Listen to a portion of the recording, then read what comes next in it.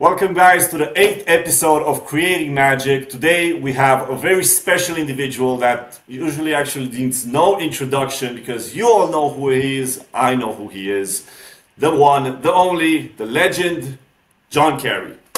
Thank you, John. Hello, Biz. Good afternoon, good morning, good evening to you guys watching this, and thank you so much for inviting me along today, Biz. We finally arranged our schedules, and we're going to do it today. Yes, it has happened. Me and John have never actually had a proper conversation like this, so I am very excited, just like a little kid, getting to hang with John for a little bit here. I've actually prepared a couple of more serious questions, so for everybody out there that likes to get more insight in magic world, and creating magic, stick around until the end. And also, John is actually going to teach an unreleased trick of his, so do stick around for that. And if you don't want to stick around, you can just jump at the timestamp that you have it over there. But I'm very excited to talk with John about these things, and the first thing that I want to attack is regarding books. John has written 8 physical books and more ebooks than I've gotten to actually count. And I wanted to ask you, John, what's the proper way to explain a magic trick in writing? Wow, good question. I was chatting with Cameron Francis on a Zoom the other night, and he said he had a lot of fun with you and you asked great questions. First question, a great question. By the way, it's 9 physical books now. The new book, John Carey and 9. Friends, came out in June. Sorry, but just to let the guys know. True. Yeah, well, my books are not written for the complete beginner. However, my material is very user-friendly for the majority of magicians. Because usually my stuff relies, there are some slides, but usually they're not too technical. A lot of my routines involve streamlining effects, stripping out difficult moments and replacing them with subtlety and good construction. Yeah. So True. with that said, when I write a book, I almost think like I'm having a conversation, like I am with you, with my reader. Almost like we're sitting in a nice coffee bar in New York or in London or in Bucharest, the capital of your home country, and then I'm just talking about the effect with them. So you need I a see. deck, you need an envelope. Okay, so the pack is shuffled, yeah, and then you go into the procedure. Um, I've been told that I have, the English word is a very succinct style of writing. Yeah. Succinct means there's a way of getting to the point without going on and on and on, They are very without helpful. too much padding, I think the word is, give the reader all the information he or she needs, give them some notes at the end if there are some additional ideas, so that they can sit there with the cards, with the coins, or with the business cards if it's a mentalism item, because I like close-up mentalism as well, and we can talk about that later. Give them all the information they need, but don't go on and on and on with unnecessary, you know. Happy. It should be simple and to the point, and I think the majority of my effects over the years are usually no more than 3 pages, sometimes 1 page, 1.5 pages, 2 pages. Very rarely do I write a piece of magic up and it's 5, 6 pages, almost never. But has this Um, always been your style from the first book that you've written? no, No. no, most definitely not. When I got my first desktop computer, the old tower computers, the big Yeah. old clunky things, maybe, how long? 15 years ago, something like that. I started to write some ideas on making files on Microsoft Word, and oh my God, it was so intensive. I used to write too much nonsense, too much BS, and repeat certain things, and it was like I had a backpack on my back and I was walking through the Sahara in 120-degree heat. I wasn't getting to the point. I wasn't getting to the point quick enough. It was the complete opposite of how I answered your question just now. But over time, I learned to strip down the writing, to streamline the writing, like I like to streamline my magic when I create magic and perform, and I improved. The more you do it, the more you improve. True. So some of my earlier ebooks were the writing wasn't the best, but it was my starting point, you know, to put out these ebooks in the community, the magic community, and gradually I improved. Gradually I improved, and but I always make sure I give all the details that the reader needs without going on and on. And also for me, the crediting is very, very important. If I can give credit, if I know the credits, citations, the resources, I will credit them. Because let's face it, how long does it take to say, you know, Elias Biz or John Carey? It's a name, but it's respect for the creator or the person who inspired you. True. You know? Yeah, true. And that's very important to me. And I do that in on my downloads, my video downloads, my Zooms. I do a monthly Zoom masterclass. Some people might know about directly through me. We had Cameron Francis on Friday night. We had such a great time. And Cameron says hi, by the way, Biz. And he's coming to the UK next year to do filming with Owen, you know. I didn't know that. Wow. Yeah. Excited. So I'm going to try and come along next year, ask Owen. And yeah, so hopefully that answers your question. It does. It does. The next thing would be, what gets trimmed out of your books? What doesn't make it? Yeah, because as much as that makes it, there's a lot of stuff that goes, you know, discard, you know. I can imagine. It's when I realized that the effect is not finished. It needs more work. It needs more thinking, and it doesn't really offer anything that I think would be worthy of my reader's attention. It's an effect which maybe has potential, but it still needs more work. Excuse me, I got the hiccups. Yeah. Drinking my coffee quickly earlier. It's something that I'm not 100% happy with. And this is very important to you guys at home. You know, don't always think an effect, even if you're not a creator, a performance effect that you perform either socially for friends with coffees or at meals. You are a semi-professional or a full-time professional. I don't care if you've been performing an effect for 20 years. You may think you have every presentation, every point of that routine down, but if you can elevate that effect 5% or even 2%, this has to be good, yes? Yeah, it has to be good. But it also implies that you have to be open to evolving it. Because if you're not... You have to be open. And I have a network of some very talented, creative friends around the world. And I tell them to be brutally honest, to be very honest when I submit some ideas to them, you know, ahead of maybe adding them to a book project or a download project. And they are very straight up with me, you know. They will tell me if something's very good and very nice, but they will also offer suggestions where they say, I don't like this part. I think it could be. I think it could be cleaner. Or have you thought about doing it like this? And this is like the sessioning and the jamming, and you know, and we're lucky, Biz. Even before the COVID era, where we all were locked in at home, lockdowns. I've been lucky, like you, to have online correspondence with some amazing people over the years. You know, people like John Bannon, Jack Carpenter, and John Guastafaro, Cameron, Liam Montier, and so on. You know, and my hero and yours, Danny Duortiz in Spain. I love the Spanish magic scene.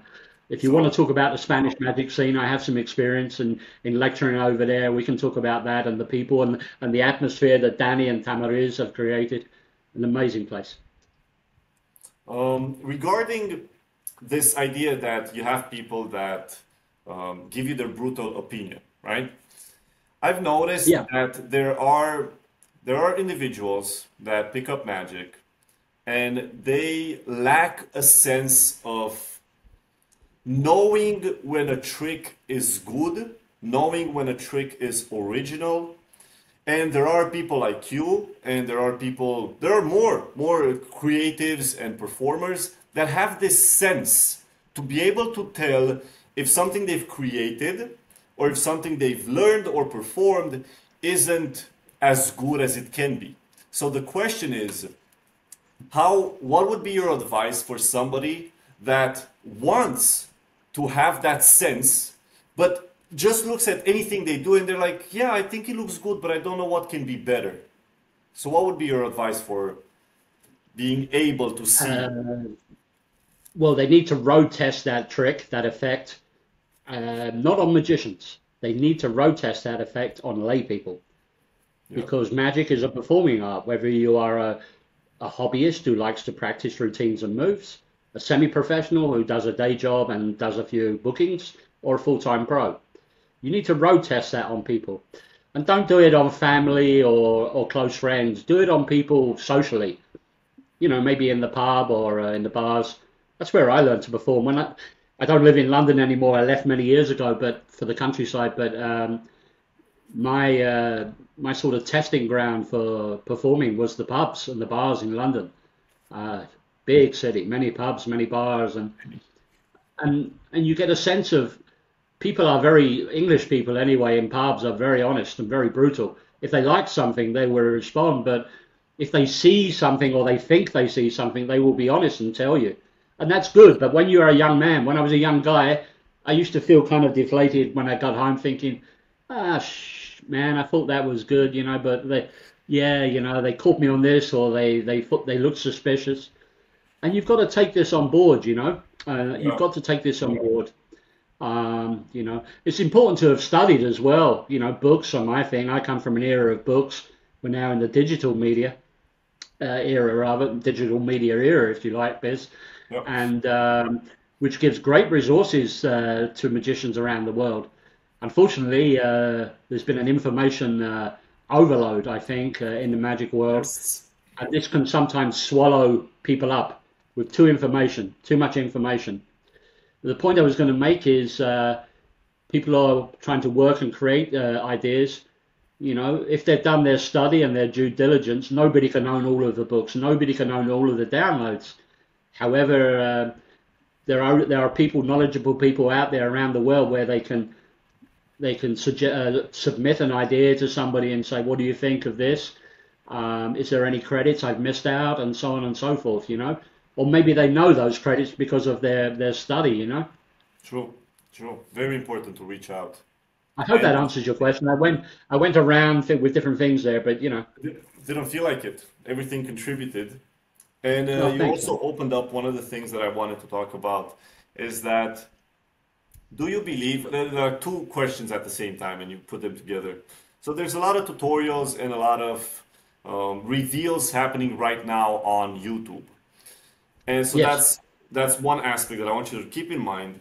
While I'm gonna ask you, a lot of the people that learn magic, they do it on YouTube. That's the first place they go to. And they learn magic from people, most of the time, they learn magic from people that are not good. Let's just put it like that, you know? They're yeah, hobbyists and they might teach a technique the way that they think it's done, or, you know, maybe not the proper way. And meanwhile, the magic community is not on YouTube.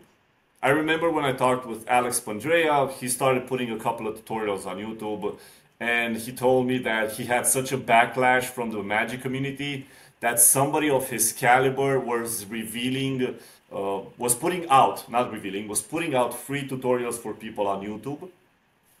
And the thing that I'm asking you is, we are in a different age right now. It's a digital age, and everybody's learning digitally. Whereas a big chunk of the magic community is hidden away because this is how our roots are. We are in secrecy. You know, everything is in books. Everything is in on magic websites. People don't even know there are magic websites. You know, so the thing is, how can we make it so laymen and normal people learn from the right people magic and are inspired by people like you, people like Bannon, people that are really in the meat of magic and they know how to present magic and inspire somebody instead of them ending up on YouTube and learning one, two tricks and going away. So what do you great think is question. the solution here? Well, I can give you first-hand experience of that when in one or two of the bars and pubs in this little place I live in Hertfordshire, England, where people have actually asked me. over the last 15, 16 years since I had moved here from London. Um, would it be possible for you to teach me a trick? And I always say, yeah, sure, no problem. Either that day or we arrange to meet for a beer. I don't charge them, even though I have private students, but we can talk about that later. I don't charge them anything. We have a beer. They buy a beer. I buy a beer for them. We buy a round each. Because as Danny Daughters always says, no effect is self-working because you have to create Nice. the atmosphere. You have to have a good presentation. Because every effect as an experienced magician, every effect must have a presentation. If an effect doesn't have a presentation, it's a procedure. A procedure is not an effect or a presentation. Um, you know, it's like if, Yeah. some people say, well, how can I present producing four aces? Well, you can talk about how, I used to play cards professionally, and one day the pit boss at the casino said, "You're not coming in anymore. You're winning far too often. We don't know what you're doing, but we know you're doing something." And in fact, this goes even further away from the casinos, where people who know me and my work with cards in the gambling world, in the magic world, always say to me, "I won't play cards with you." And I say, would you like to show you something, something why these guys think like this about me? And then I do. Spectator cuts the aces. I produce the four aces. I do a triumph and end up with the aces face up in the middle.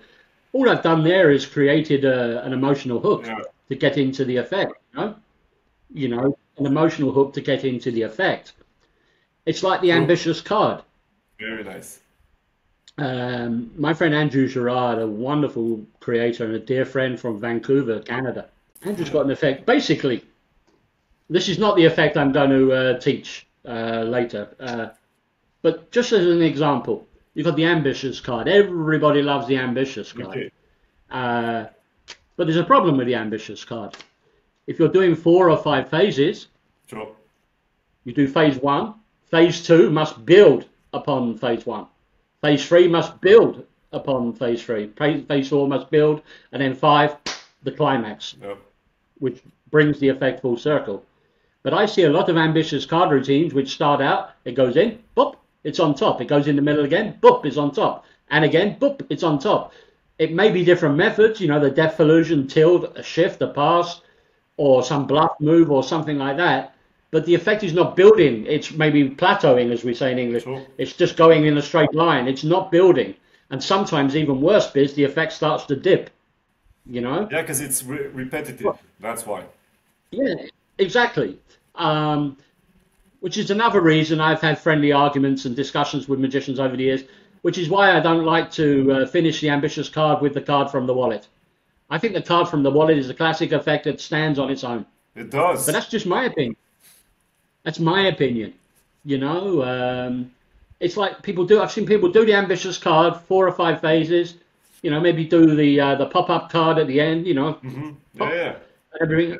People relax. They palm the card and they hand the deck out, and then they load the wallet, and all of a sudden there's a wallet.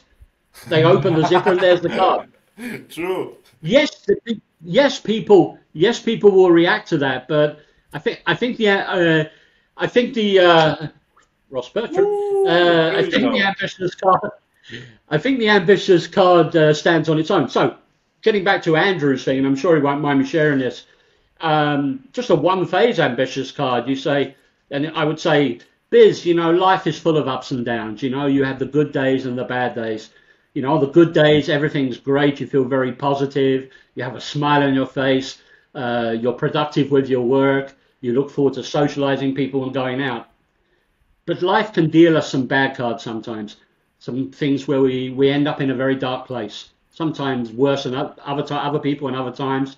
And everything seems like an effort, and your mood and your spirit goes down, and you can't seem to lift yourself upwards out of this mood, this depression.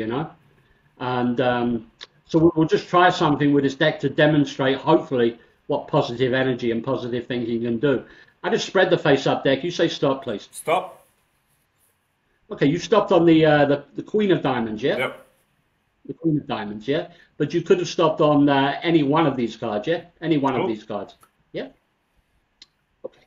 I'm not going to shuffle the cards. I'm not going to cut the cards. But your card is roughly, if I was to estimate, about maybe 28th or 29th from the top.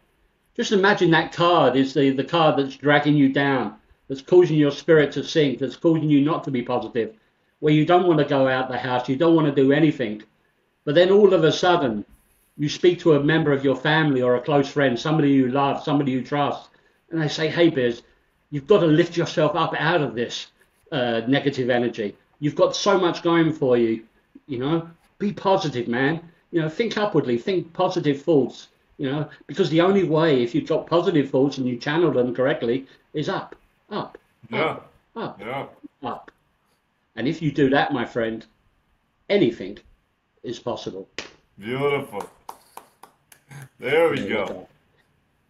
So that's a one-phase ambitious card. The presentation I've changed from Andrew's, but the inspiration came from Andrew. And that's talking about positive energy, you know? And it's, One little, I think the beautiful thing about this is that it's using the card trick as a tool for what you're saying instead of the other way around, where the main attraction is the card trick itself, yes, which is beautiful. most definitely. Beautiful. Thank you, my friend. Yeah, thank you. I mean, I think that was a 3-minute piece with the full It presentation, was. you It know? was.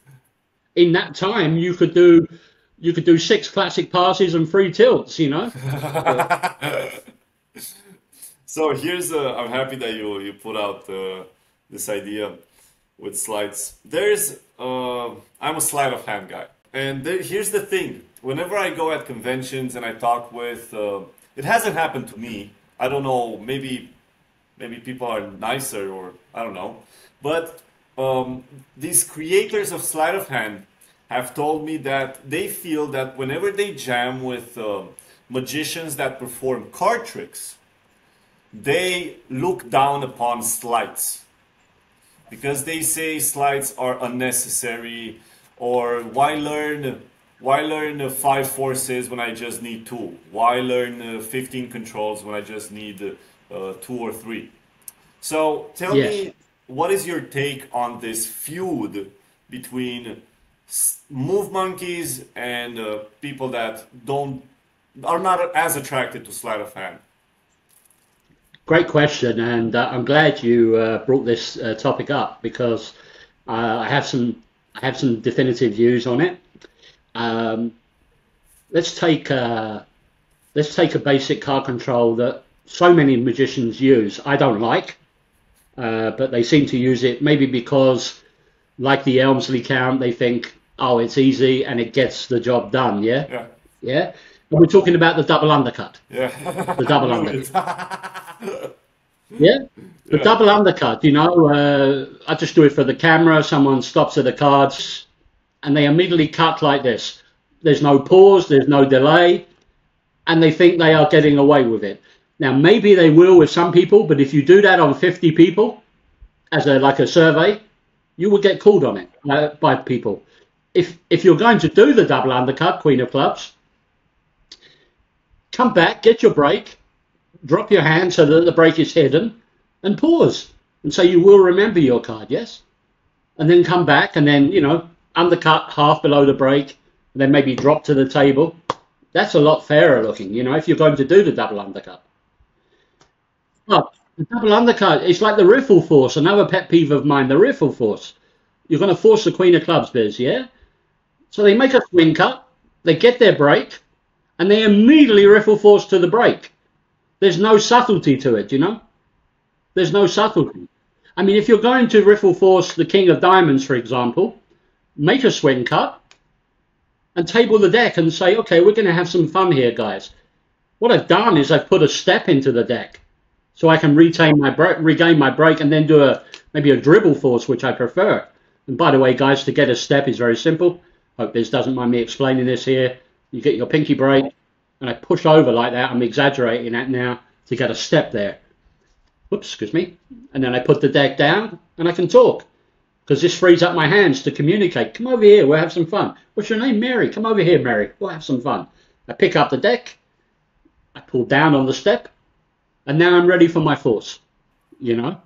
Move monkeys. I'm a move monkey. Even though I'm known for publishing semi-automatic effects predominantly, as well as some with sleight of hand, I love working on moves.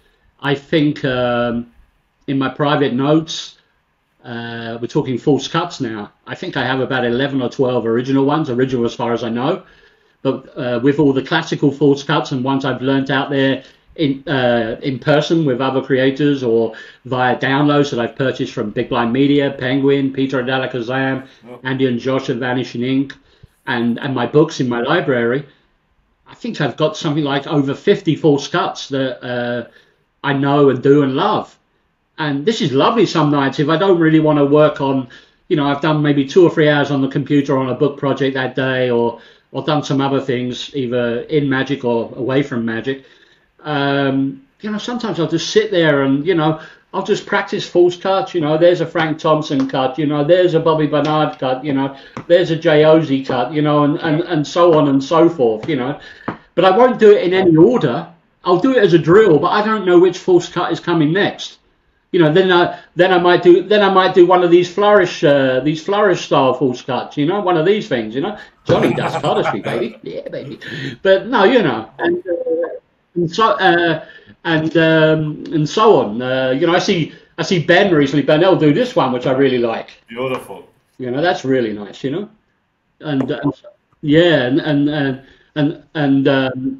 and so nice, you know. And my friend Tom Rose in Germany, he does some beautiful false cuts, you know. Tom Rosenkrantz. But his music career has taken over now. But Tom's got some great, yeah. So false cuts, forces. I'm addicted to forces. The more tools you've got, you can plug those into different routines. Because, for example, a force that a lot of magicians I think is not worth doing is the classical cross-cut force of Max Holden, the cross-cut force. I have thoughts on that. You know, a cross-cut force can be great, provided you have the shift of focus and the time misdirection built into the routine. You know, I'm just looking for a prop here. We'll just use a card box. Okay, so there it is. Excuse me. You maybe do a shuffle, retaining it on top. And you say, please, Spears, reach over and cut off about half the deck. That's great. Just put them on top at a weird angle, yeah? Okay. And I've got a card box here as well, yeah? Card box. And this is going to act like a locked box. We haven't got a key, and we'll just place that card right there in the box. So I force the 6 of spades. One thing I haven't done is what you see a lot of people doing. Oh, would you cut the pack in half, please? Okay, we'll take this packet, and you, the magician, that they do it, the magician does it, and we'll mark the cut, and they make a specific action like this, like they're making a red cross, yeah? And then they say, okay, look at the card you cut to. You might get called on that. People might know, you know, so you have to shift the focus. You know, the line about a funny angle is the Ben Earl line, which is great. Put the other on top of a weird angle. You know, they might do this, they might do that, you know, they might do this. That's fine. Now you need shift of focus. And usually when I'm working with a cross-cut force, I say, I'm going to ask you 2 questions. Do you have a good memory or a bad memory? Good, bad is otherwise. Actually, 1 question, actually. I say, it's okay. You only have to lock that card into your mind. I do not say, remember the card you cut to. Very fine. You know, and so on. Getting back to my point. The more tools you have, the more moves you have, the more you can utilize those tools in your library, in your working set, your repertoire, to plug into certain effects. Because there are, with card control bids, as you know, there are 2 types of control. I think Roberto Jobbi coined this term. There are active controls and passive controls. An active control might be they say stop, blah blah blah. They look at a card, say the Jack of Diamonds. Now that card goes back in the pack, and then you shuffle, yeah. The Mahatma control to get the card to the top, yeah?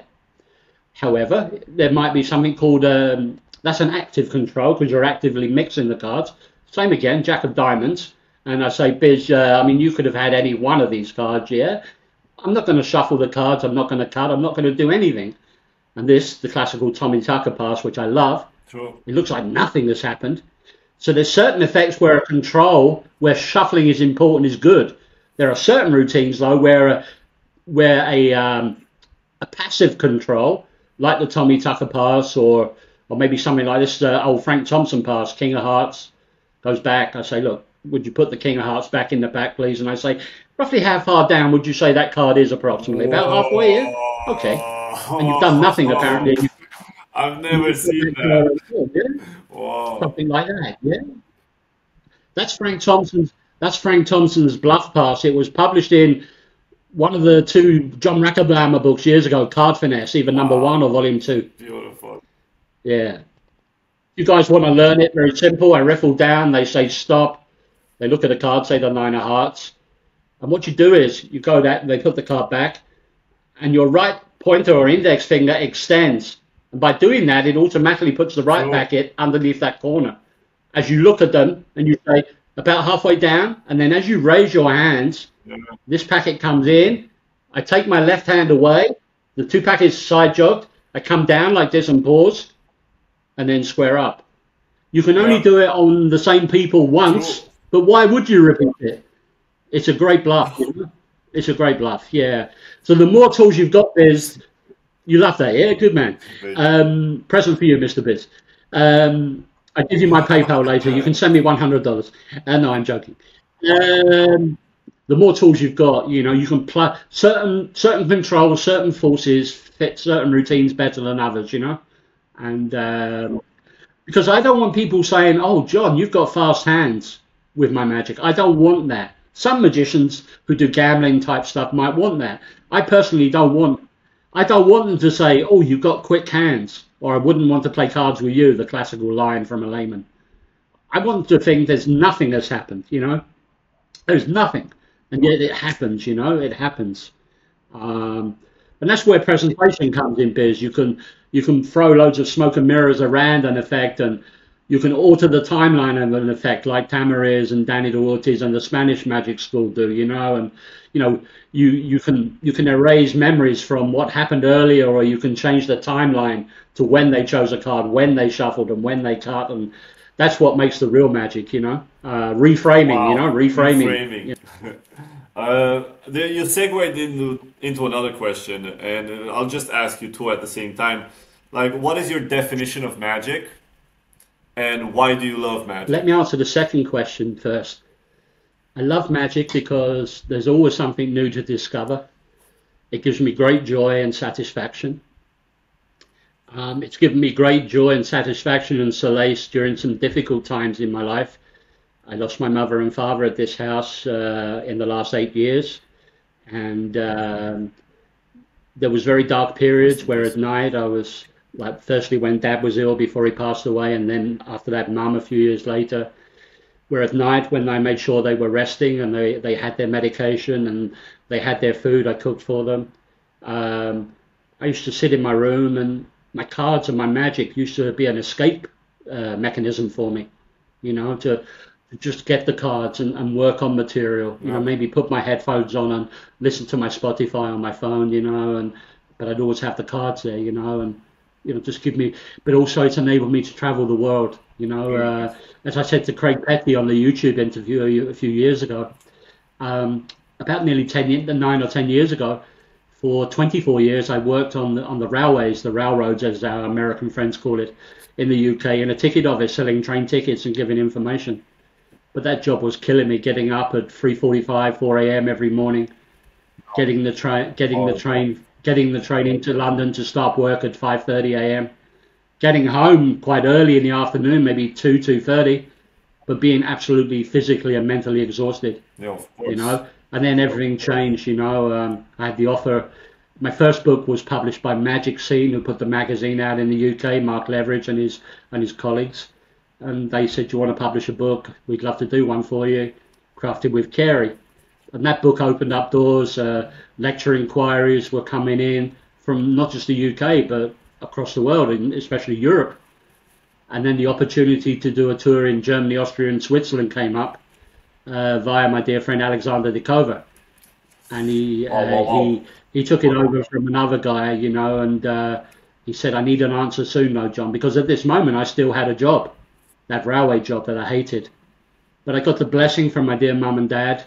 I said, "Look, I could have just done it and said, right, you know, How young the were railway you? job." How young were you? Well, I'm 55. I'm 55 now, so that would have been when I was about 45. Okay. Yeah. And I said, please give me your blessing. Give me 12 months with my magic. I've got a 1 month lecture tour through Germany, Austria, and Switzerland, 15, 16 bookings, plus 2 workshops. Wow. Wow, Um, wow, wow. Let me do this. I said, Alex and his wife Elena at the time said they would take me around and look after me. And Mum said, I promised Mum. I said to Mum, because Dad was quite ill, I said to Mum, I promise you, if everything gets shitty and the magic doesn't work out, give me 12 months, 1 year. If it doesn't work out, I'll go back and get another job, but not on the same job, a different job Yeah. in the street, in an office or in a bar or whatever. But thankfully, thank God, it opened up doors, and that tour was a big success, and the money I was able to make on that tour helped to give me some savings because I didn't have much savings at all. I took a chance. And then the next year I started to publish my own books, Minimalistica, and then other books, Carey's Way, Me, My Cards, and I, and so on and so forth. Myriad, Reflections, Very Best of John Carey, and the latest one, John Carey and Friends. And I've since been able to travel. I spent a month in New Zealand and Australia. I've done 2 further European tours. I did a tour of the East Coast of America.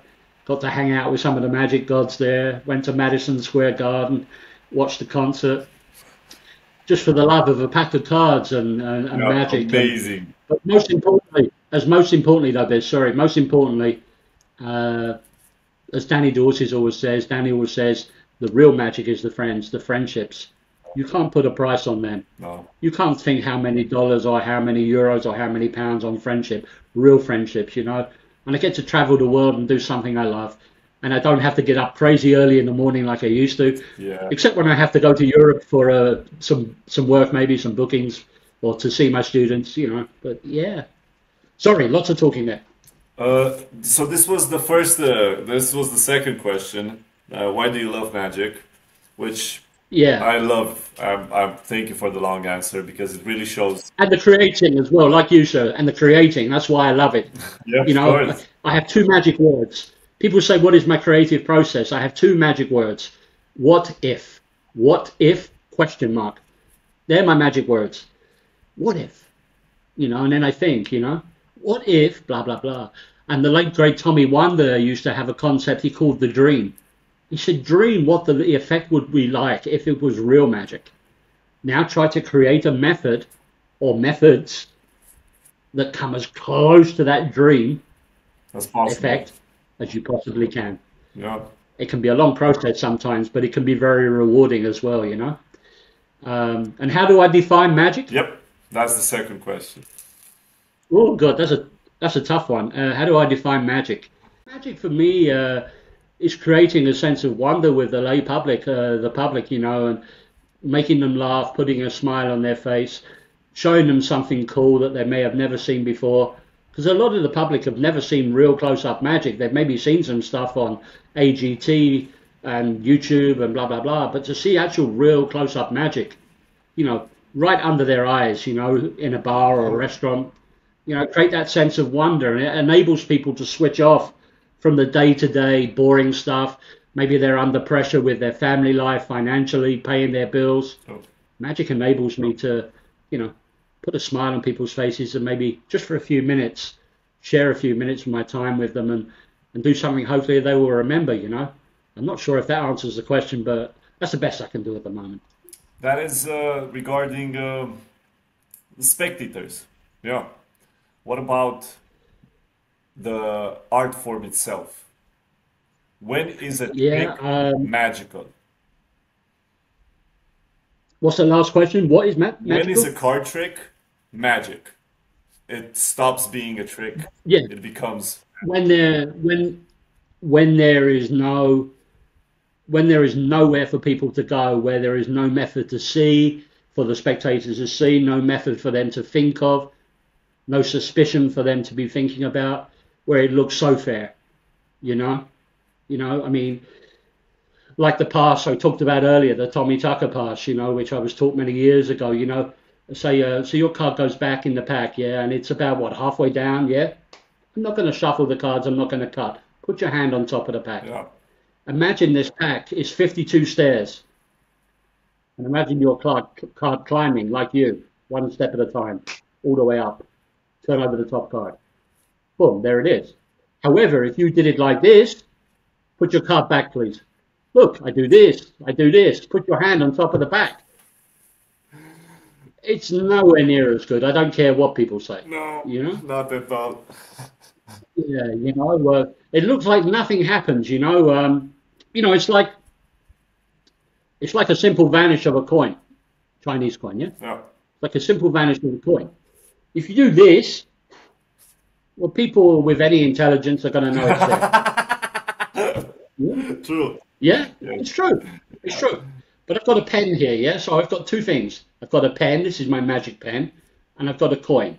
So in my hand, I've got a coin, and on the table, I've got a pen, yeah? Yeah. Watch. I push the pen through my hand. Psh, it's gone. Hold on. So different. And you've got a nice effect. Credit to David Williamson for the out of the cap, Yeah. So For different. something like that, instead of, John Ramsay, the great Scottish magician, used to talk about magic. He said, if you want somebody to look at something, look at it yourself. If you want somebody to look at you, look at them. It seems very simplistic, but it's true. I've got a coin here, a Chinese coin.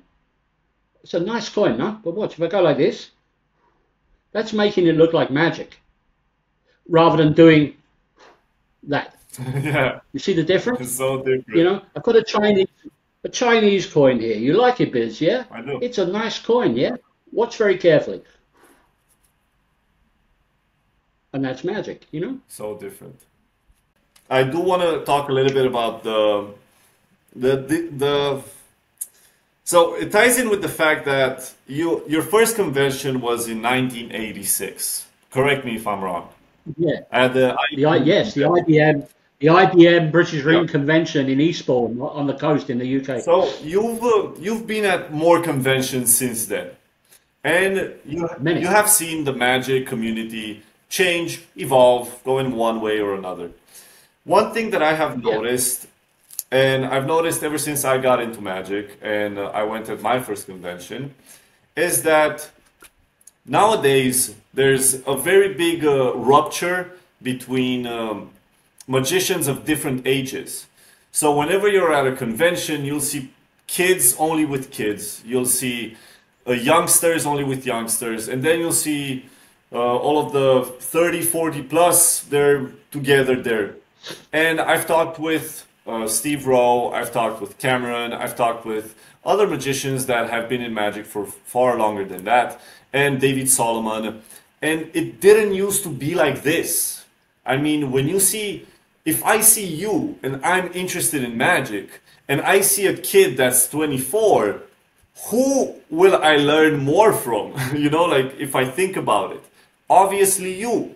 But why is it that youngsters and older magicians do not mix as much nowadays as they did back in the past, before the internet? I'm not sure. I'm really not sure. One thing I always try to do at my lectures, physical lectures, in-person lectures, and a case in point being a few weeks ago, I was in Leeds, a city in the north of England, did a lecture, and it was a great turnout, nearly 40 people, which for a British club is a good attendance, and 36, 37 people.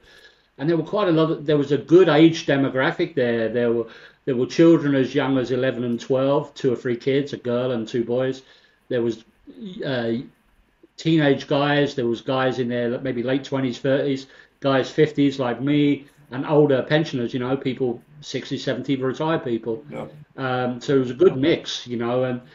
But I made sure I got the kids up for a couple of the tricks. For the performance and the explanation, Very nice. and to encourage them, and I have a little digital bundle I sell at on a postcard that I sell at my lectures, and I gave one each to the kids as a present for coming up to help me, and we have to encourage the children, because they are the future, in life. So we have to do it in magic. I've no time for cliques, where one group hangs out with one group and another group hangs out with another, regarding their age, their sex, their creed, or whatever in life, never mind just magic.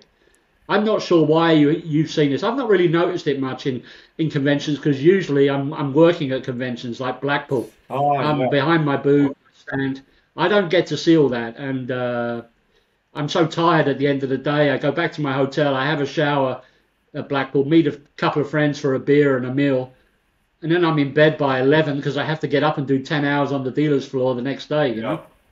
Yeah. So I don't notice those kind of things. But bring everybody in, regardless of their age. Encourage the children, and just try to help people of all ages, really. Just and just be kind to people and speak to people the way you would like people to speak to you. That's what carries me in life. True. True. Well said. So I'm Thank you. going right here through my notes a little bit, and I will. I'm enjoying this. This is so much fun. So happy, so happy you said that. So while we're still at the magic community right now, can you name off the top of your head like the first mentor that you had? Yes, Kevin Ray. Kevin Ray. Okay, if is he still Kevin alive? Ray, Reay. No, sir. Unfortunately, Kevin passed away about nearly 20 years ago now. Let's just say life got the better of him personally and emotionally and financially, and Kevin decided he could no longer continue, if you know what I mean. And I see. I'm sorry to hear about that. Rest in he peace, sadly passed Kevin. away. I met Kevin at that convention in 1986.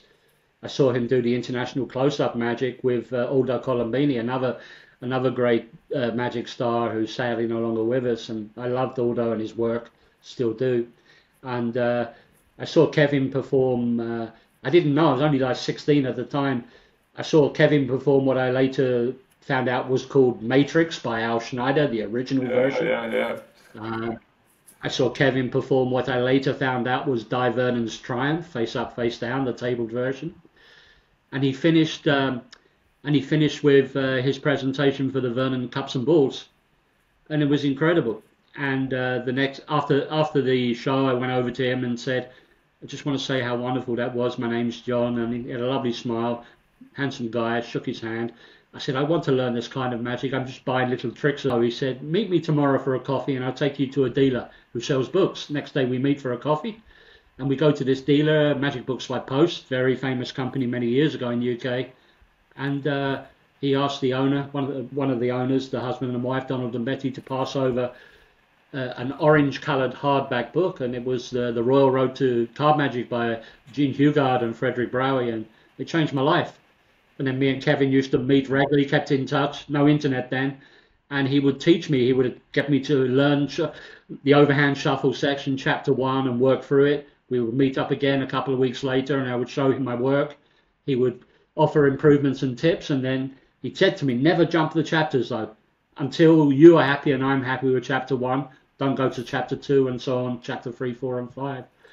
And Kevin was great. He was the first British magician to ever be booked on the Paul Daniels Magic Show in the UK. This was before all Wow. yeah, this was when the BBC, we only had four channels in the UK, three at the time, and then four when Channel 4 came along, before cable and satellite come along, Biz. And Paul Daniels' show on prime time on Saturday night used to get 19, 20 million viewers, in the UK.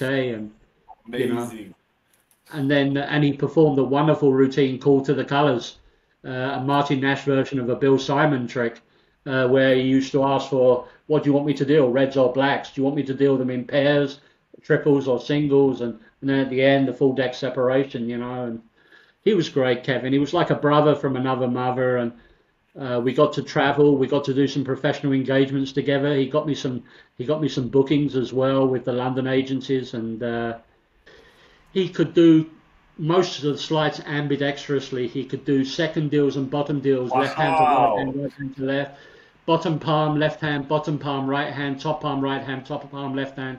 Incredible guy. Yeah. Kevin Ray. So, you told me that, why did I ask you this? You told me that you have your own students right now, right? Yeah, online students via Zoom, and also Online. in-person Yeah, online and in students. person. And also people in person who either come to my home or we meet at a local cafe or a Yeah. pub. We So have a tell me a beer little bit and about how you decide how to teach somebody magic. How do you structure your lessons? How do you yeah, go well, about it? the first thing I do is have a 20-minute Zoom conversation with them and discuss what have they been doing with their magic, how long have they been into magic. I want to know their experience. I want to know whether they've been in magic just 6 months, 6 years, or 20 years. I want to know Okay. what they have studied, book-wise or maybe videos-wise, DVDs, downloads. I sometimes get people come to me, and I prefer it actually, who have only been in magic maybe 5 minutes, relatively speaking, maybe just a few months or 1 or 2 years. I Yeah. tell you why, Biz, because it's it's easier to teach somebody who doesn't have bad habits. If you get somebody who's been doing card tricks for 20 years and they've got lots of bad habits, they've maybe thought they've learnt properly or been shown or watched. You have to unbreak those bad habits. No. Um, so I need to know a bit about their background. I need to know what kind of person they are. And I get people come to me sometimes just for moves. They want controls and forces and moves. That's great. I get other people who want a repertoire. That's even more fun. Ah, okay. Yeah, yeah, they want a repertoire. And I always Have you give ever them the advice. taken a very young student that's just interested in magic and would like to get into card magic? Yeah, I take younger students on sometimes, 15, 16, I think is the youngest, and, you know, try to So give them a foundation. how do you structure like the next few 6, 7, 10 lessons? What do you decide to teach them? Because maybe they want to just perform. So how do Well, you go about it? if it's moves, firstly, I will give them, if they just want to learn moves, that's fine. But I encourage them, I give them a few applications of the moves, as well, routines, semi-automatic, maybe basic sleights, whatever. Uh, but with the moves, I structure where we talk about car control and they're not very experienced. I tell them why I don't like the double undercut for the reasons we discussed earlier. The double undercut is good to shift positions of cards, I think, Biz, from the top to the bottom or the bottom to the top, 2 or 3 cards. So good for Yeah, that. I but not agree. for a control, in my opinion. But that's just my opinion.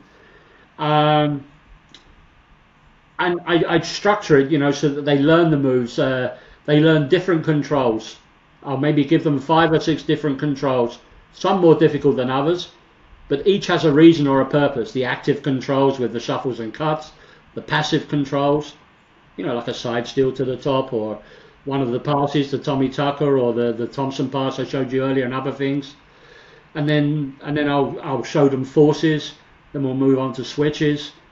And I'll usually structure a lesson where there's about 5 or 6 of each thing. Every student gets a recording, a Zoom cloud recording from me the same day, and then. But sometimes the student wants the next lesson too quickly, because for me it's not about the money. I say, okay, I see you again in maybe 3 to 4 weeks. Oh, you can't see me next week? I said I can, but you've got new tools to learn. You've got to work on these things. Please send me Yeah. make a video and send me things. I can look in the meantime at the recording of you doing the ABC move or the 1, 2, 3 switch. But give it maybe 3 weeks or 4 weeks, yeah? And then we will book another lesson in for you. I could just book some people, and I could have done it before, one every week. But it's too much Yes, of course. information too soon for the student. It's the same with routines. I usually teach 3 tricks for just routines for repertoire. Maybe a production of the aces, a version of twisting the aces, and maybe a version of the last trick of Dr. Daly, the aces transposition. Um, but I don't want to do a lesson with them the next week and teach them 3 more tricks. What I want to do is see how they perform those effects. Most of us have got the means to make a movie, make a recording, get somebody to film it on their iPhone or film it with a Okay. laptop or a device in front of them, a tablet, and then I will look at it. And this way I can make some replies via email, maybe make a little clip and say, Jason, that was great, but don't forget when you hold the cards, you must blah, blah, blah, or so on. And then when we meet for the next session, I get them to perform each of the 3 tricks for me. And I mean really perform, not walk through the tricks. Like, I hate seeing magicians perform tricks and say, oh, have you seen this trick? I don't really do it, but this is what happens. And you know, present the effect. Present the effect as if this is an opportunity for you to meet the royal family. You know, every moment counts when you present effect. Yeah, every moment counts. You know, and you know, I saw a guy recently interviewed by Sky on British TV before the Edinburgh Festival started, which is up in Scotland. Edinburgh, a month-long festival of magic and performance art. And this guy got given 3 minutes to talk about what he was doing, performing magic, and he got 3 minutes in which to perform one routine. Unfortunately, the routine he did, he wasn't very well prepared. He was nervous as well. 9 TV cameras were on him. If that would have been me, I would have done something bulletproof, you know, that strong, you know. Of course. Yeah, because how often do we get 3 minutes on national television, on Sky News, you know? Yeah, you're right. But he was a nice guy, and hopefully he learns from the experience. But I hope he does well at Edinburgh. So Yeah. while we're on this subject, I think this is the perfect moment to perform something and teach people right here at the interview. Thank you very much. The second effect I will be teaching today as well. So the first effect, though, just a little performance, just to break it up. I hope you guys are having fun watching this. Bez is doing a great job for the magic community, for Big Blind Media, and magic around the world, you know, and he's got some exciting projects ahead that we just discussed when we went for a little break off camera. So first I'm going to show you something now with a little brass box, yeah, and inside I have one of these. It's a rare Ming Dynasty Chinese coin, and I'm going to put that coin into the box. A lot of magicians, Biz, snap their fingers, say abracadabra, and try to make the coin vanish. But for me, that's futile. I like to reach out in the air, grab a speck of dust, toss that speck of dust. Oh, that sounds good. And from one coin, we now get 2 coins, yeah? So that's 2 Chinese coins from a little brass box, yeah? But there's more. The fun has just begun, because 1 goes in the box, 2 goes in the box. Clearly, yeah? Just 2 coins. We close up the box, we grab a speck of dust here, a speck of dust there, and from 2, we now get 1, 2, 3, and 4 silver coins. But there's more. The fun has just begun, because this trick's called 2 and 2. That's 2, and that's 2 there. A little squeeze, and now we have 3 on the table. Cover those with my hand. That goes there, and over here is 1, 2, 3, and 4 coins. One of these coins will be the leader. I think that one's a good one. That goes in the box. The lid clearly goes on the box, yeah? So, Mr. Biz, we have 3 Chinese coins, a coin in the box. But watch, just a tap and a shake, and now there's only 2 coins there. That sounds good. And now in the box is 2 coins. That's 1, 2 coins in the box. Watch this next coin, Mr. Biz. It's like a piece of chocolate. It just melts away at my fingertips. And over here now in the box, we have 1, 2, 3 little coins. So 3 coins in the box, right, Biz? Yeah. How many coins? 3. Just 3, yeah? Just 3. And we'll leave that coin there. So what I'm going to attempt to do now, I'll put this coin in the hand. I've got to attempt to send it over to the box. Actually, I can't do that. I'll do something better. Listen, no coins. That's because the coins are over. Look at that. Thank you very much. There we go. So thank you so much, and I love the Akito box. I don't talk about a little antique box or a pill box. I say a little brass box and some coins, and do the magic. People can find this anywhere and learn it? No, at the moment unpublished. Just thought I would share a performance with you and our friends today.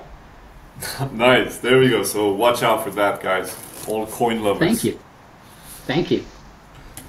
Okay, shall we perform the new effect and teach it for the guys now, yeah? Yes, let's see. Okay, I've got 3 predictions here, 3 blueback cards. I'll leave those just here. I'm going to try and look into the future. And my trusty deck of cards. And you're going to make some choices in a moment, Biz.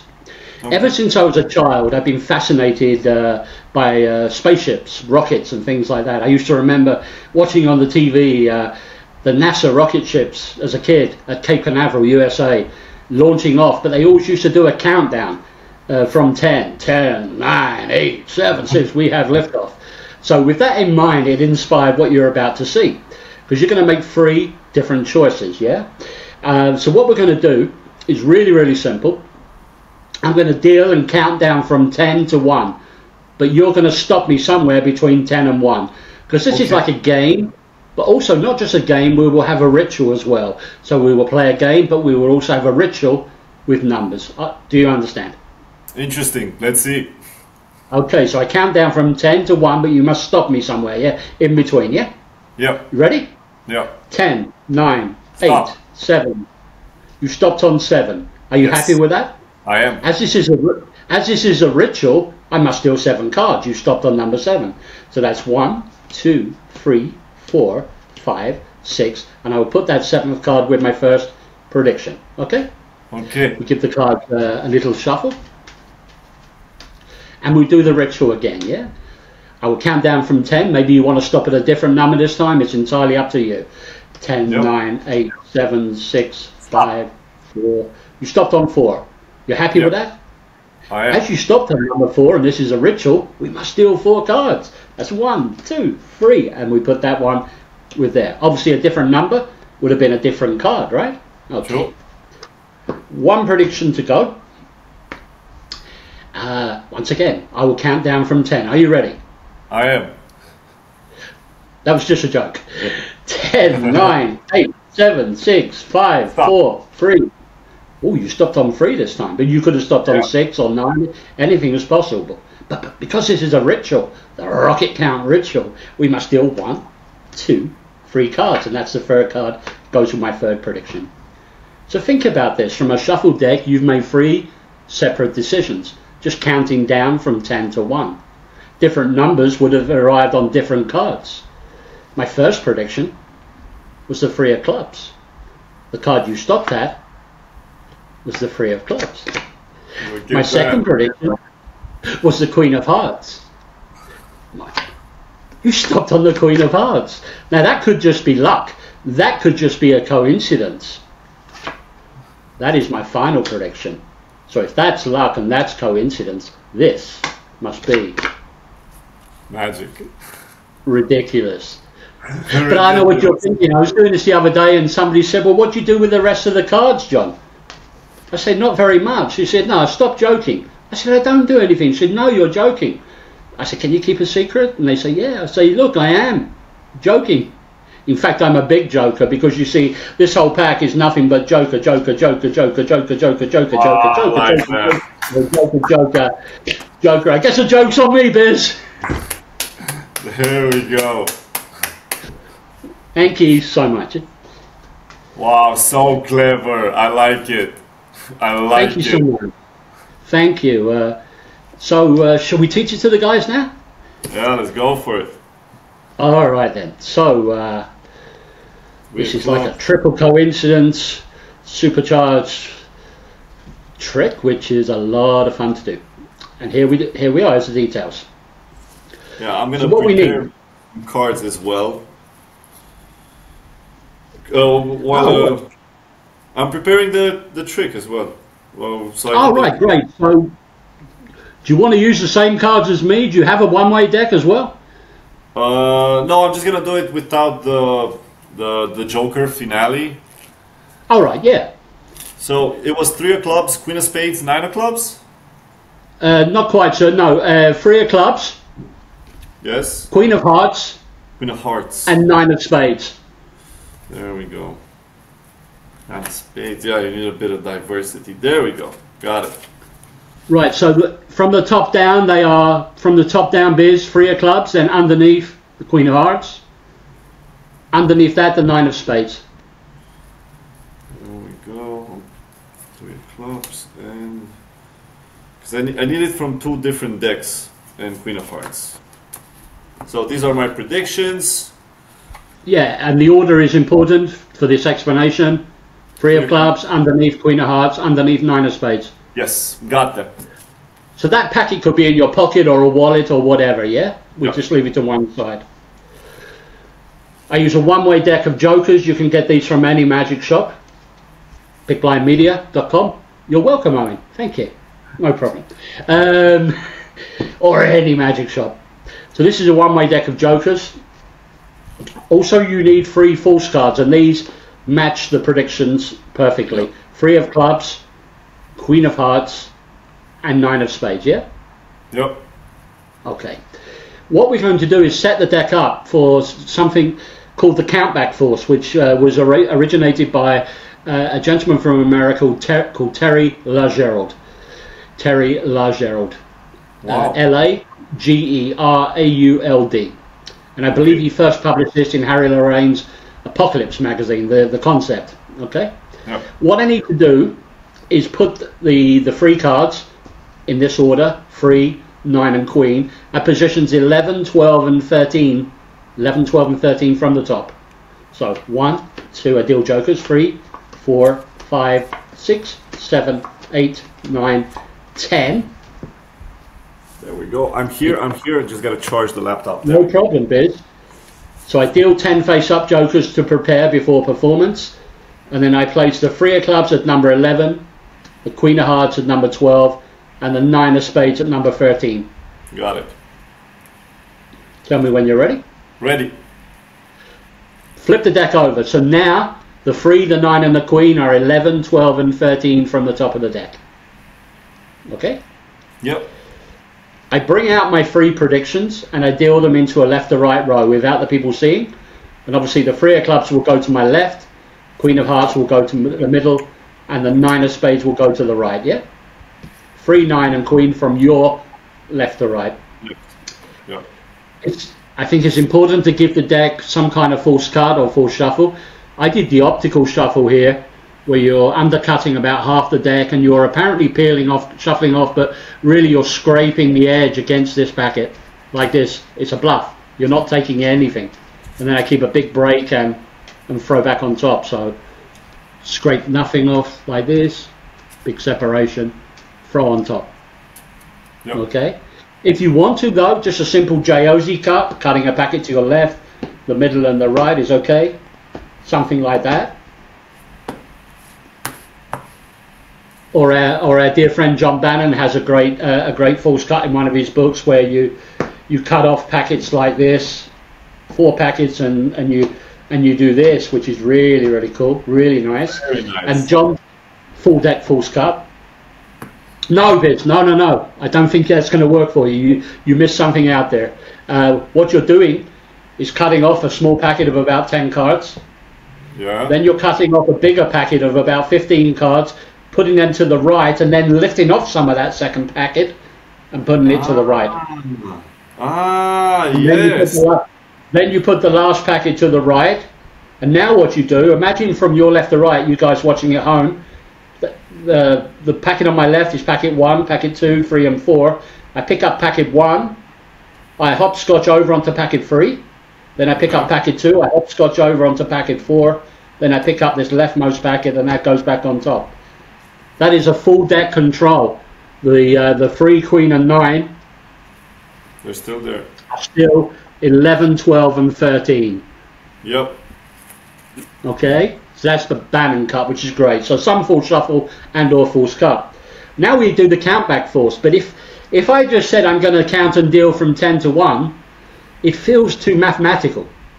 So I put a story around it, a simple story. How since I was a child, I was always fascinated watching on the TV and in the movies the rocket launches from Cape Canaveral by NASA. And they used to count down the rocket ship before the launch, 10, 9, 8, 7, we have liftoff. So that's my introduction, to kind of try to rationalize this procedure. Beautiful presentation. Okay. So basically, we just go through this now, and we can go through this together. You can go through it, yeah. What I'm doing is now, I say I'm going to count down from 10 to 1, but you must stop somewhere in between. And that instruction is important. I'm going to count and deal down from 10 to 1, but you must stop somewhere in between. Because this is a game with numbers. But also, as well as this game, we will make a ritual. And that covers the second part of the process, the force. So we're going to make a game, and then we're going to have a ritual. So I start the countdown, 10, 9, 8, let's just say they stop on 7. Yeah. I say you stopped on 7, but you could have stopped on any number. Because this is a ritual, I have to deal 7 cards. 1, 2, 3, 4, 5, 6. When you get to the 7th card, this will automatically be your 3 of clubs. Yeah. And I place that on the prediction on the left. Important now, pick up the packet you've dealt on the table and drop it on top. It's now important to do a full shuffle or a false cut now. I did the left shuffle from the Royal Road to Card Magic, undercut about 3/4 of the deck, take that packet in my left hand, the small packet, steal that packet behind this packet and just shuffle off to the separation, like that. Yep. The left shuffle, yeah? So once again, and then throw these on top, okay? I think everything is good. Let me just make sure for the guys. Nope, I messed it up there because I think I did it twice. But you should do the left shuffle. So 1, 2, 3, 4, 5, 6, 7, 8, 9, 10. So we get the Queen 11 and the 9, 12. You don't have to do the left shuffle. You can just do maybe, my dear friend, the late Bobby Bernard, had a lovely false cut where you swing cut, tap twice, and do that. That's enough. Yeah? That's enough. Or the JOZ cut, or whatever. Then we do the countdown again. Are you ready? 10, 9, 8, 7, 6. Let's say they stop on 5. Yeah. You say because you stopped on 5, that means because it's a ritual, we have to deal 5 cards. Deal 1, 2, 3, 4, and 5. The 5th card goes on your middle prediction. Yeah. Pick up the packet from the table. Execute one more false cut. You could do any false cut you want. A simple JOZ cut, left to right packets. Keep it simple, but keep it strong, yeah? And then the last time, I do a gag first. Are you ready? From 10 to 1. That was a joke, just to add a bit of fun for entertainment. And let's say this time, let's say this time they stop on 2, yeah? 10, 9, 8, 7, 6, 5, 4, 3, 2. Oh, we nearly ran out of cards. You could have stopped anywhere, but you stopped on 2. Because this is a ritual, we have to deal 1, 2 cards. And I take the 2nd card, that will be the 9 of spades. That goes on there. The deck goes on top. Methodologically, Biz, the trick is done. You build up what has happened, that they could have stopped anywhere, and you show your prediction, and you show a perfect match. You show your prediction, and you show a perfect match. You show your prediction, and you show a perfect match. And then let that effect sink in, because they're not going to see this finish coming. Never. Nobody's going to see this finish coming. Then I gather these up so I've got a clear table space for the ribbon spread. And I said, I was doing this the other day, and somebody said, well, what do you do with the rest of the cards? And I say, nothing. They say, no, you're joking. I say, yeah, actually I am joking. Can you keep a secret? I turn the pack over and show the joker. And I say, actually, I'm a big joker. And then ribbon spread face up, and then start smearing the cards as I say, joker, joker, joker, joker, joker, with lots of energy. Yeah, lots of energy. I guess the joke is on me, and that's the applause gear. And that is the triple prediction effect. And I sincerely hope you guys at home watching Biz's videos and this interview today enjoy it. Get out there and have some fun with it. This is a beautiful force for anybody that doesn't know this force. I didn't know it before you did it. I think you can use it in so many other tricks. So most I think definitely. it's a wonderful, wonderful thing to teach people. Thank you very much for that, John. So no, my pleasure. I think the rocket presentation, counting down, that gives it something, you know, and the ritual. And the ritual. We're going to play a game with numbers and a ritual. And this justifies, yeah, it justifies what otherwise would be a mathematical looking kind of smelling thing, you know? Yeah, exactly. I talked with one of my friends the other, like a while ago, and he talked about how spectators will think while you tell them to think, you know. But if you don't tell them anything, you are allowing them to think only about the method, because that's what any normal person will do. They're just, how is he doing this? Is he doing something fishy now? So when you have a presentation like this and it's it involves them into a magical world or it tells a story, they don't have time to think about anything else but what you're telling them. Absolutely, and also I'm not naturally a comedian, you know, a comedy guy, but as Danny D'Ortiz always says, if you can have in a moment or more, one moment or maybe 2 or 3 moments, but at least one moment in effect, which will make the spectator laugh a little bit or smile or show some emotion, that's great, because while they are reacting by laughing, they cannot be thinking about something else at the same time, because you cannot process 2 pieces of information at the same time. You know, this is what they call the pensada in Spanish, you know, the brain, you know? Yeah. Yeah. Pensada. So before we end this beautiful interview, I would like to talk about one of the things that creators always have to deal with and they have to overcome, and that is being stuck, having a creative block. And you've been creating for more than 15 years now. And yes, you sir. must have been in a moment when you were like, what do I do? So what did you do? How did you get out of a creative block? I switched off from magic, and this happened to me a couple of years ago. I had 1 year, because I've been publishing books now for nearly 10 years, one every year. But 2 years ago, I hit a block. I hit a wall, and I was in danger of burning out, I think, you know. And so I decided just to basically just switch off from writing. I had a project I'd started, and I just left it on the back burner. And I went and did some traveling. I love to travel overseas. I'm lucky I got friends around the world I've made through my magic. And basically, I kind of went off the grid. I went away for about 7 or 8 weeks over to the Canary Islands in Spain, and I just chilled out and had a holiday. And I was just a tourist for nearly 2 months. Yeah, I kept an eye on my Facebook and my socials, and I had 2 packs of cards in my case, because I go crazy if I can't just hold the cards, you know. But I wasn't putting myself under pressure. I wasn't putting myself under pressure to write or create biz, you know. And this done me the world of good, because when I come back, it gave me a new energy, you know. It's important sometimes when you're like that, don't push it or force it, you know. Just relax, you know, and put that project away for a while and do something completely different. Go to watch more movies. Go out for more meals and drinks, and free up your time, and go do some traveling, and and explore, and and see beautiful places, and go somewhere where you can just sit and have a lovely coffee right by the beach with the sun and a beautiful blue sky. And yeah, let me tell you, the Canaries has got some of the most beautiful women in the world. It was like, wow, I'm just there, and I've got my cards, and I'm cigarette outside, and I felt so chilled, and basically, if you get burnt out or you get blocked, don't worry about it. Just have a rest. Don't overthink it. Just have a rest. Yeah, that's important. That's important. You have to give the mind a rest. Otherwise, yeah. Otherwise, you burn out for sure. Absolutely. Absolutely. Yeah. So I always, at the end of every episode, I give it over to the interviewee, and to be able to say anything. If you would like to say anything to anybody watching, if you'd like to talk about a future project, this is your moment to talk about anything you would like.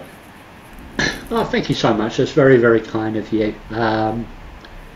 Magic for me has given me so many good opportunities, great opportunities. I mentioned earlier in Biz's interview, and I just want to go on record as saying I've done a few of these over the last few years, and I think this is my favourite one so far. I've had some great fun with previous interviews online, but this has been great. This has been really, really great, and hopefully I'll be seeing you soon, Biz, if Mr. Packard agrees to me coming over to Romania to film download projects for Big Blind Media. Let's keep our fingers crossed on that. Basically, just have fun, and creatively speaking, never rule anything in or out. Always ask yourself, what if, and explore and play. It's all about creative play, whether it's the cards, whether it's the Akito box, the coins, a piece of mentalism with billets, business cards, or whatever. Keep it fun, and there are no rules, and if you want to learn some flourishes as well, Biz is a great resource for that, you know, and learn some flourishes. Maybe you'll get into cardistry, but, you know, hopefully you won't leave magic. But basically, I'm lucky. I'm lucky. I'm a 55-year-old guy who gets to play with something I love. I get to travel with something I love. I get to meet people based on a common love of magic, you know, and travel around the world. I know what it's like to work hard in a day job. I did it for nearly 24 years, many years ago, I mentioned earlier. So I think that keeps me grounded. I realise what it's like to get up bloody early in the morning and go to work, you know. Yeah. As far as projects go, yes, I'm way ahead on next year's book project, which will be a follow-up to John Carey and Friends, my recent release, available only from me. I did give Owen a box to sell just as a favour to Owen a while ago, and he very kindly purchased a case from me, but they're now sold out, so you can only get that from me. The work on volume 2 is well underway. In fact, it's going to be a monster.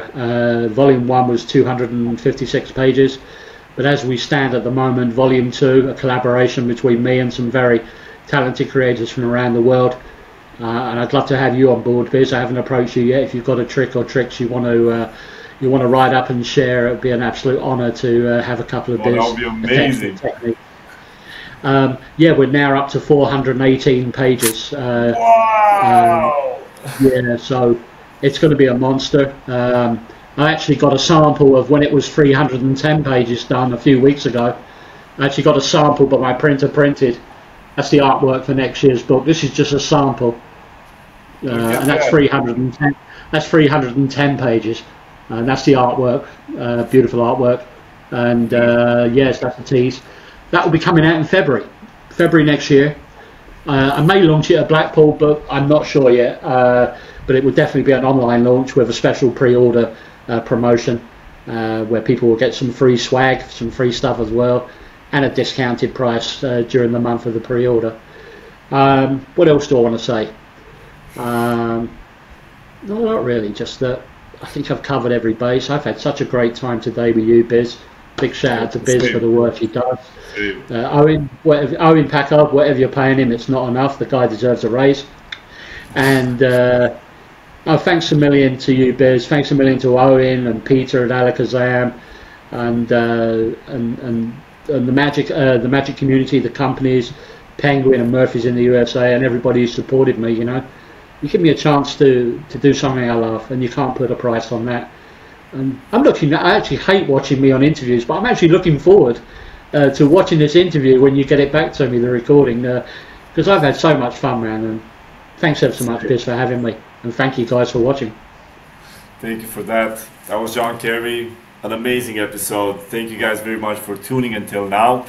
We're gonna have more episodes with more people, and be sure to check them out. Turn the notification button. Let us know, what did you think about the interview? What was your favorite part? If you have any thoughts about the things that we discussed, drop a comment down. My name is Biz. We're Big Blind Media, and we love you. Thank you for being with us, and thank you, John Carey, once more for being with us today. An absolute pleasure, Biz. Bye, Biz. Enjoy your day. Bye, guys. Take care and have fun.